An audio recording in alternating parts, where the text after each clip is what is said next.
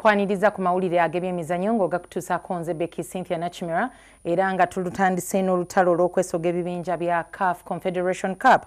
Vipers SC egudde Maliri ne CS Staxien wali ekitende. Katulabe ebibadde ekitende wamu n'ebibadde mu nkambi ya KCCA. Omutendesi wa Vipers SC Munnakenya Michael Ouma atandisizza abateebi babiri Dani Muzeeyiseru Nkuuma ne Tito Okero nga bayambibwako Munnakenya Nuwafula n'ekigendeerwa ekyokufuna obuwanguzi okutangaaza emikisa gy'okwesoga ebibinja bya CAF Confederation Cup. Wadde Vipers SC efunye emikisa egy'enjawulo, Nuwafula ne Tito Okero be bamu ku balemeddwa okugikozesa ne guggwa nga tewali alengedde katimba ka munne ekituukiriza ekigendeerwa kya CS Staxien obutateebwamu. Sometimes well and sometimes naive, and I think we get 1 or 2 or 3 counters where we could do better and maybe we could score a goal, but the two teams are very, very close to each other. The chances that we managed to create, and that has made it end in that style. So I think we are going to try our best and do the needful in the training so that we can always convert the chances that come on our way. Oluzannya olw'okuddingana lwakubaawo ku Lwomukaaga olujja mu kibuga Fax mu Tunisia nga ttiimu eneewangula ejja okuyitawo okwesoga ebibinja wabula nga n'okulimagana okulimu ggoolo kuyisaawo Vipers SC.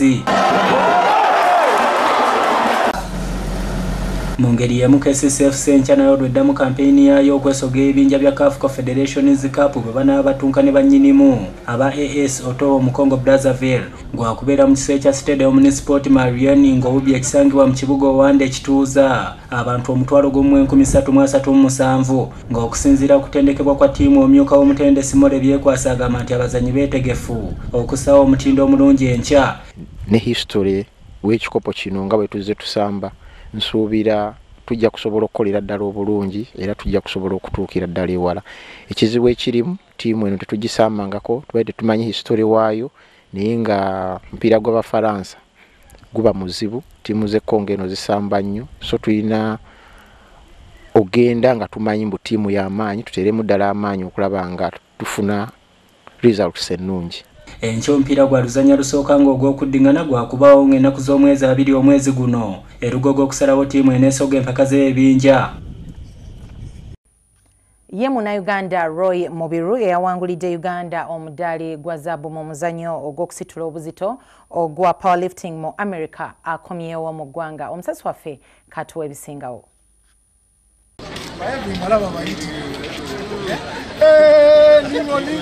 Loyimbirwa atuse ku kiseera ky'ennyonyi Entebbe ku ssaawa 9 ez'olweggulo ng'ajjidde mu nnyonyi ya Emirates Airline.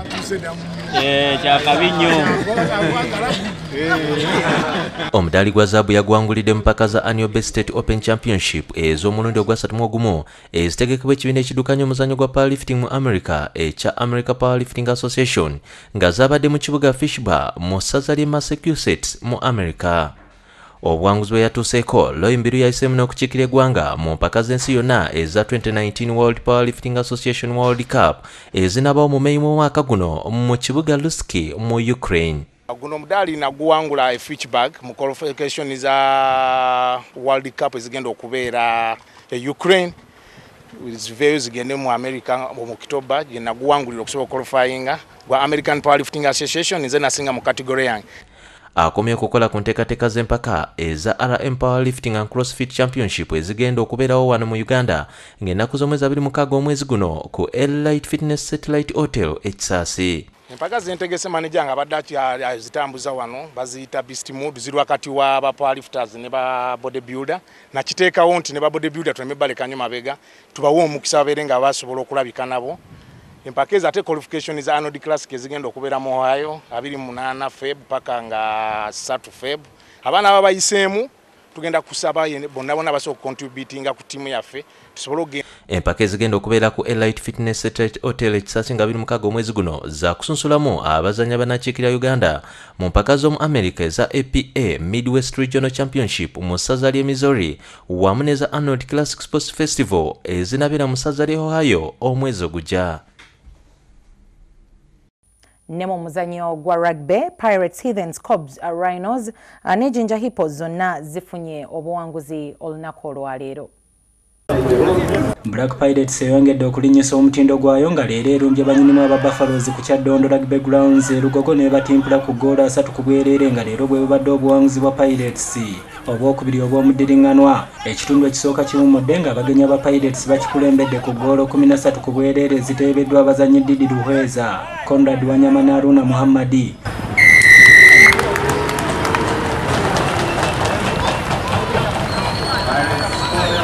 Mu kitundu ekyokubiri Timothy Odonga, Ivan Magom ne Brian Ochani bafunidde Pirates ggoolo endala 17 ne zigwa nga Pirates emeze Buffaloes ku ggoolo 3 ku bwereere. Emirala egizannyiddwa ku bisaawe ebirala Duspe Warriors ekubiddwa Cobs ku ggoolo 29 ku 3, Rhinos ekubya Walukuba Barbarians ku ggoolo 64 ku 5, Evans emeze Rams ku ggoolo 39 ku 3 ng'ate Jinja Hippos ekubye Mongers ku ggoolo 19 ku 12.